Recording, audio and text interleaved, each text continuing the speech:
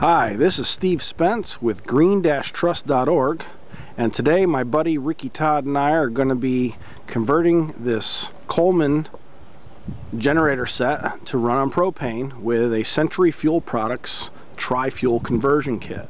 The Trifuel conversion kit will allow you to run gasoline, propane, or natural gas, or more commonly known as methane.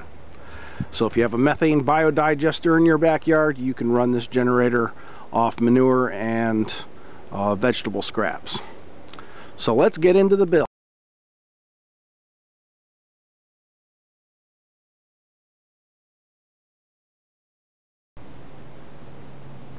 Okay, so here's the Venturi, and we're going to be putting this fitting into that hole.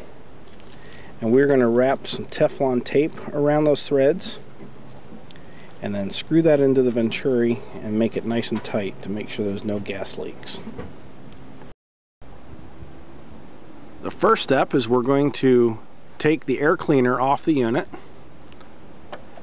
so that we can install a Venturi onto the carburetor, and then we will reinstall the air cleaner.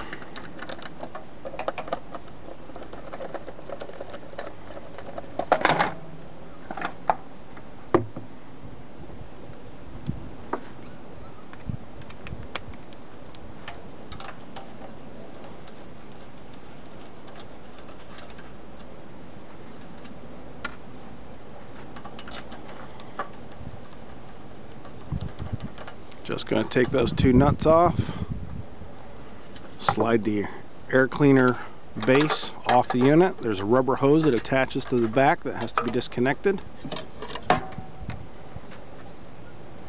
And now we're going to go ahead and we're going to mount the Venturi. You have to look at the Venturi. Yeah, we're replacing that gasket.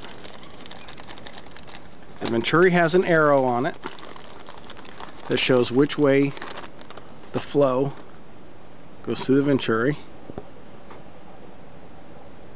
So that's going to point in towards the carburetor. I'll put the new gasket on. Slide the Venturi on there. And I would rotate that down so that the fitting is on the bottom, aimed that way. There we go. Now there are two studs extenders that we need to put on there.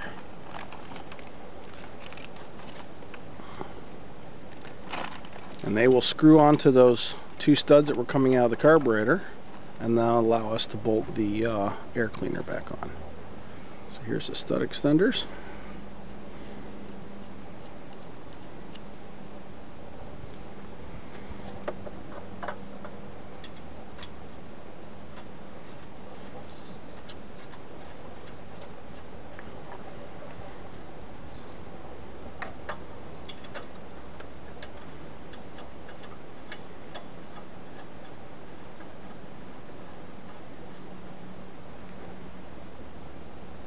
Got a gasket that goes on there.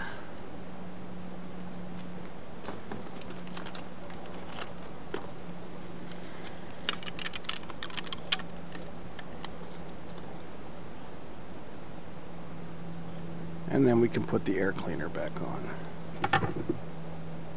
Making sure that you remember to reattach your rubber hose in the back. If your rubber hose does not reach because of the extra length, you will have to extend it.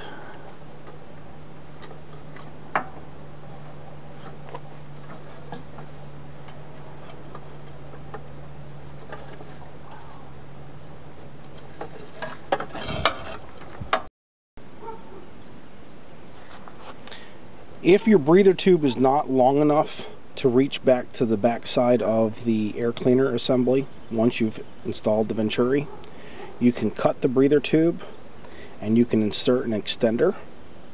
You will need two hose clamps to do that.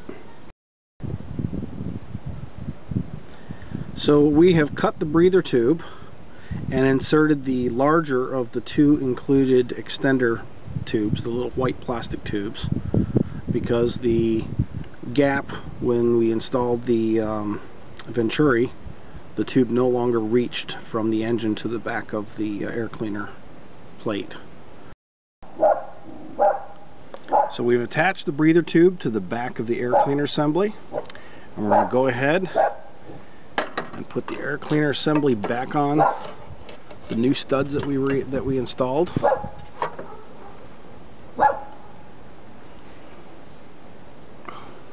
Installing the original gasket that had been taken off the carburetor originally.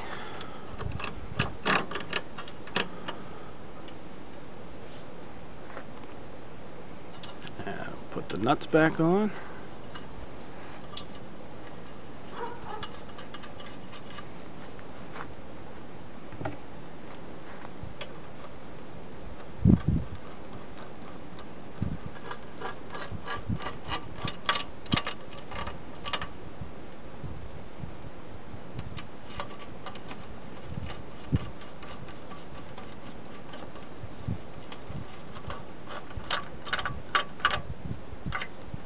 And then we'll reattach the breather tube to the engine itself.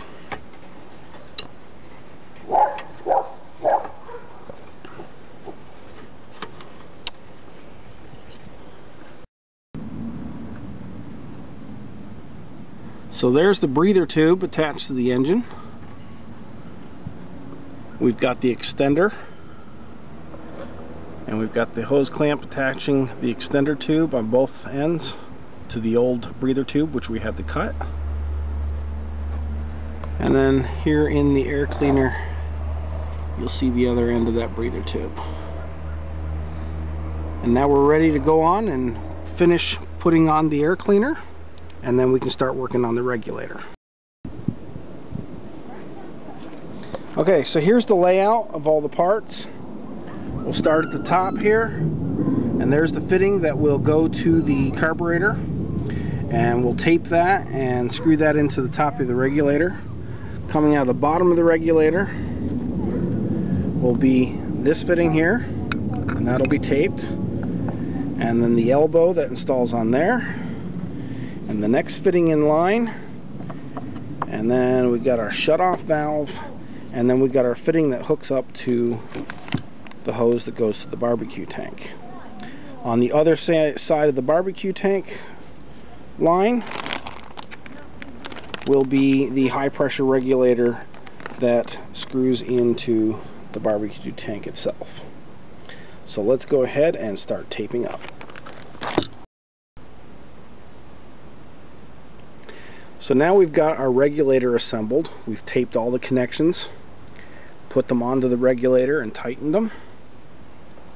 See all those connections there. And it's time to mount the regulator onto the generator. We'll be using these two holes up top here.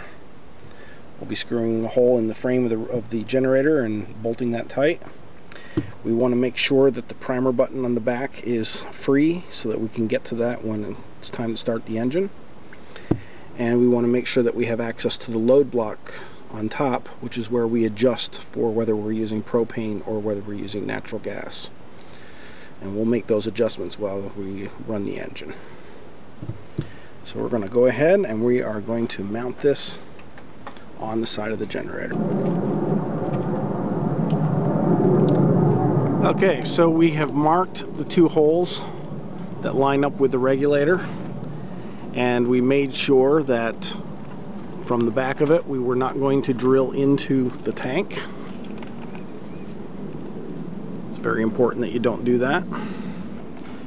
And now it's time to bolt the regulator onto the chassis. So we've got the regulator mounted using those two bolts up top there. We've gone ahead and installed the gas hose from the outlet, avoiding the muffler, and going to the inlet on the venturi using the hose clamp.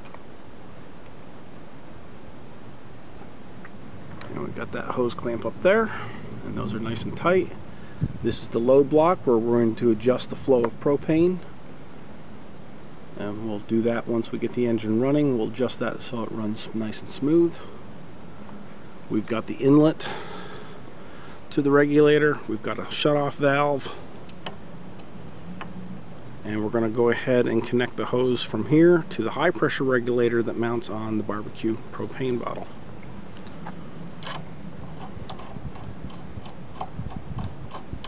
This connection here does not need Teflon tape because the threads are not what makes the seal.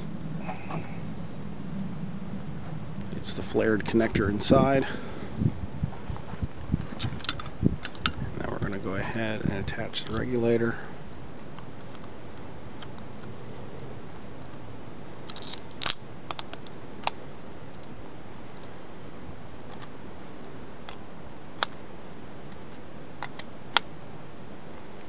Once we're done with that, then we can go ahead and screw this into a 20 or 30 pound propane bottle. We still need to gap the spark plug, so we'll do that in the next step. And then we're ready to fire this baby up.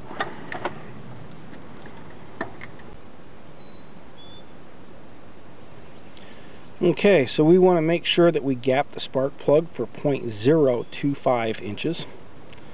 So that's what we're going to go ahead and do now. And once that's done and the spark plug is reinstalled, we're going to be ready to fire this up. Okay, so we've got the bottle hooked up here. We've checked all our connections to make sure we don't have any leaks. We've got our gas on here. We've got the gas turned on there. We've made sure that the fuel is turned off on the gasoline. The gasoline valve's turned off. And we were going to go ahead and prime it with the button on the back. And we're going to go ahead and give it a pull. Make sure the switch is on.